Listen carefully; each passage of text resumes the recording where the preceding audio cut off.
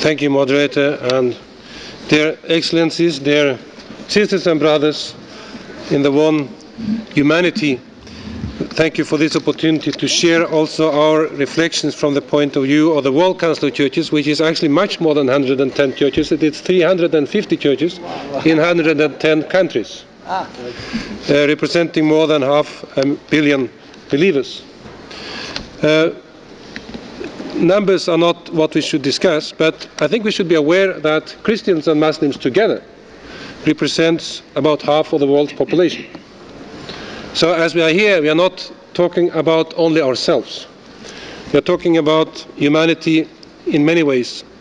And that is the first point I would like to make, that we as a World Council of Churches, we address these issues from many perspectives, but first of all we address it from a theological perspective. What do we believe? And what does it mean to believe today in the one God that created the one humanity? And what are the implications of that in our time? Well, definitely it should not be that believing in one God is that we see only part of humanity as our sisters and brothers. There is an accountability to God that has to lead to an accountability and a mutual accountability to every human being. Every human being, whatever belief or not belief we have. And I think this is a very important entry point also to the reflection about the theme of today, working jointly towards equal citizenship.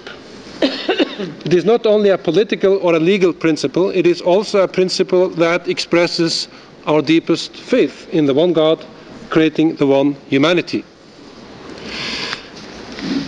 We see today in many ways that this is not an obviously shared faith, not even in our Christian communities.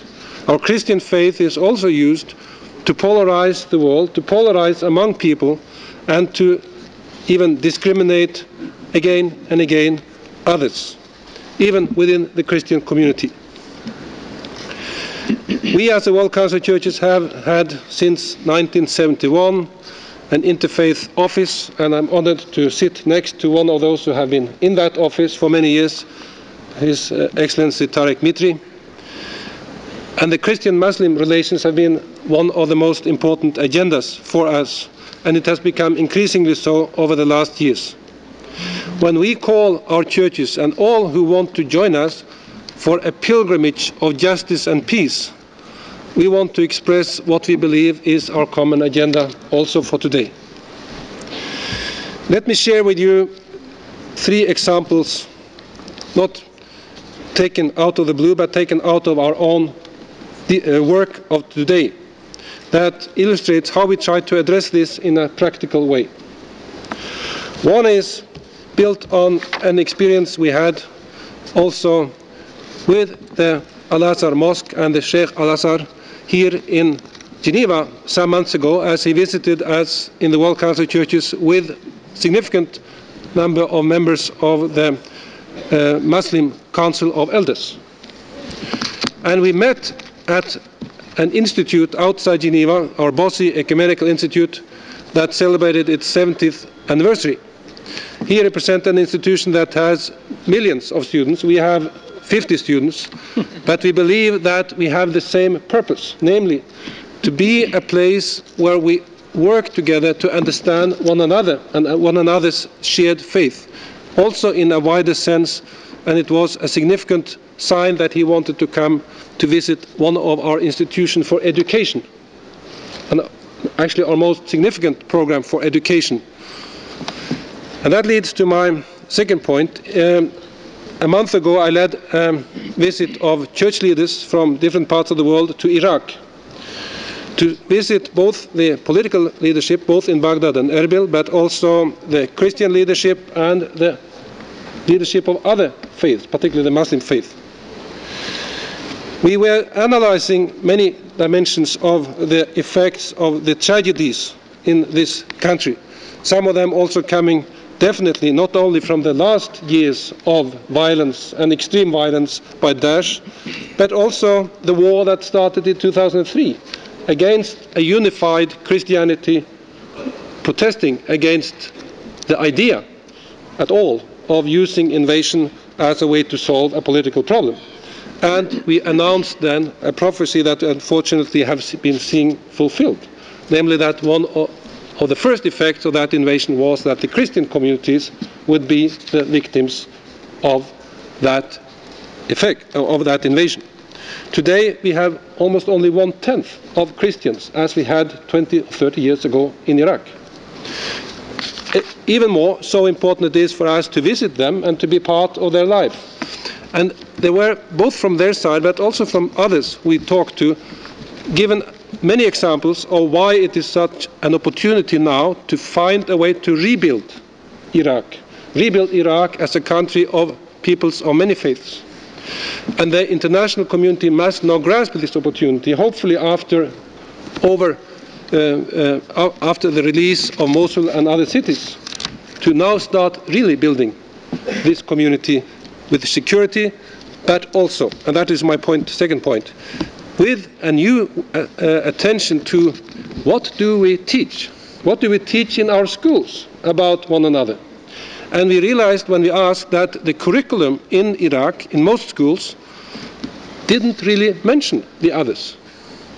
Whether it was on the other side, for example, that there were not an awareness taught in these curriculum and textbooks about the Christian presence going centuries back.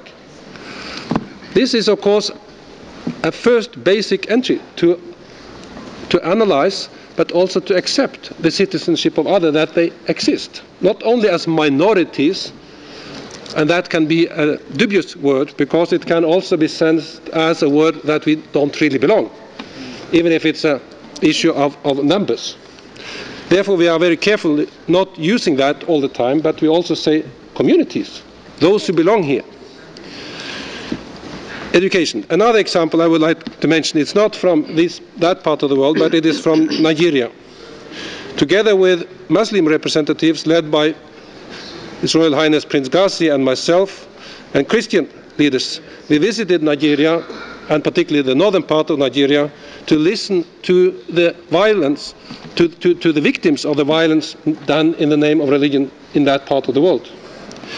And one of the outcomes of the visit was that we initiated a joint institute in Kaduna, at the hotspot of the religiously based violence in Nigeria, where people should come together as Muslims and Christians to listen to the same stories, to help the victims, and to initiate new projects, particularly among young people, for coexistence and living together.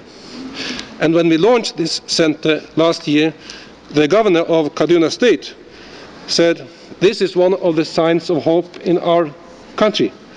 And let it be the day we leave behind us the rhetorics that we always say before we are saying that we are from Kaduna and from Nigeria, that we say, I'm a Muslim or I'm a Christian. Let us be the human beings of citizens in this city and this country before we identify ourselves by our religious communities. I think that is a word for all of us. Let me end by saying these are not questions that we face only in parts of the world I mentioned now. In my own country, Norway, in the other parts of Europe today, we see that citizenship, which we has as a basis in most of these countries, is not only a matter of a legal principle. It is a matter of how do we understand one another as human beings. And of course, these human rights we claim that are belonging to all of us and also express our one humanity, must be expressed also to those who have not yet got citizenship in another country but had to flee their own country. We are very ashamed that some countries actually discriminate refugees based on religion, and particularly that they say you are not welcome because you are a Muslim to our Christian country. We are very ashamed, and we hope that this will not be what we will see in other parts of Europe or other parts of the world, whether it is in the name of this religion or in other religions. Thank you for this opportunity to share our reflections, and we are happy to be part of the conversation.